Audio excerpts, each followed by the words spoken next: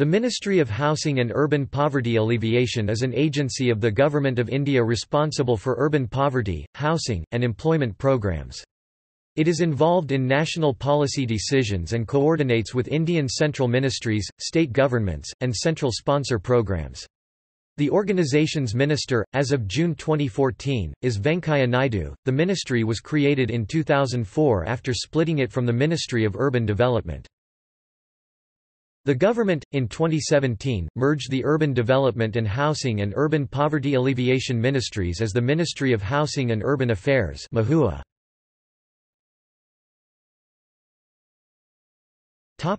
Responsibilities.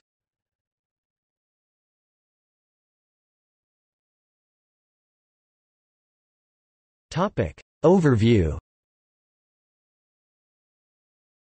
The Indian Constitution has allocated responsibility for housing and urban development to the state, and the 74th Amendment to the Constitution delegates some responsibility to the local governments. The ministry is responsible for the National Capital Territory of Delhi and Union Territories. It also provides finances through federal institutions and allocates resources to the state governments. The ministry supports the country's external housing and urban development assistance programs.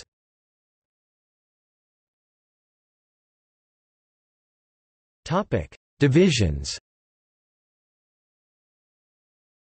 The ministry has administrative control over the National Buildings Organisation (NBO) attached office and the Hindustan Prefab Limited (HPL) and Housing and Urban Development Corporation (HUDCO) public sector undertakings.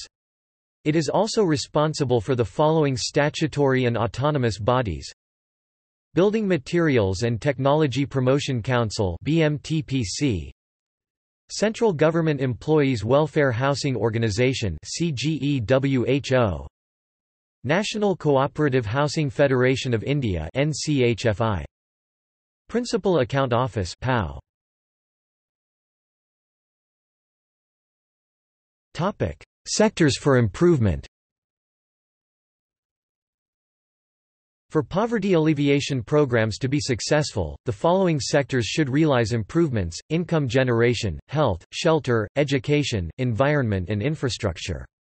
Environmental improvement for urban slum, urban basic service programs, Nehru Rozgar Yojana, shelter and infrastructural facilities, and low-cost sanitation night shelter are examples of schemes to meet these objectives. The ministry has constituted a committee on streamlining approval procedures for real estate projects (SAPREP) under the chairmanship of Dhanendra Kumar, former chairman of Competition Commission of India. Amongst other things, the concept of single window clearance as advocated by this committee report draw parallels with government's effort towards improving ease of doing business in the country.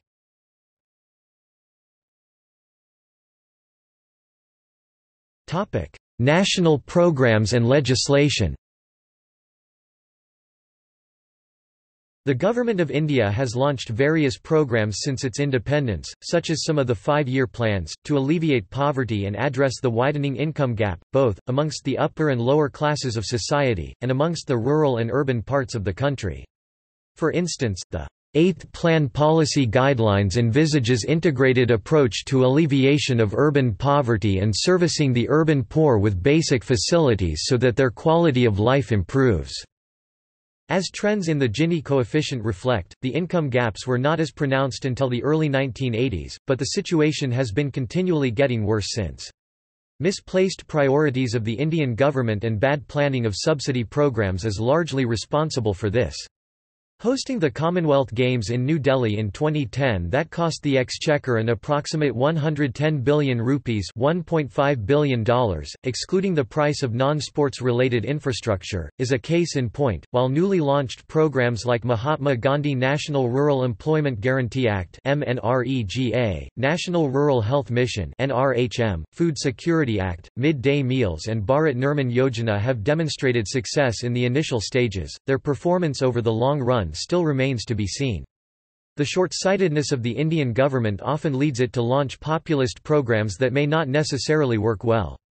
Low-hanging fruit like increasing workers' minimum wage can go a long way in achieving the goal of poverty alleviation, but are yet to be taken up in spite of reminders from leading economists. On 6 September 2012 by the Union Minister, Kumari Selja, introduced to the Street Vendors Act, 2014 in the Lok Sabha.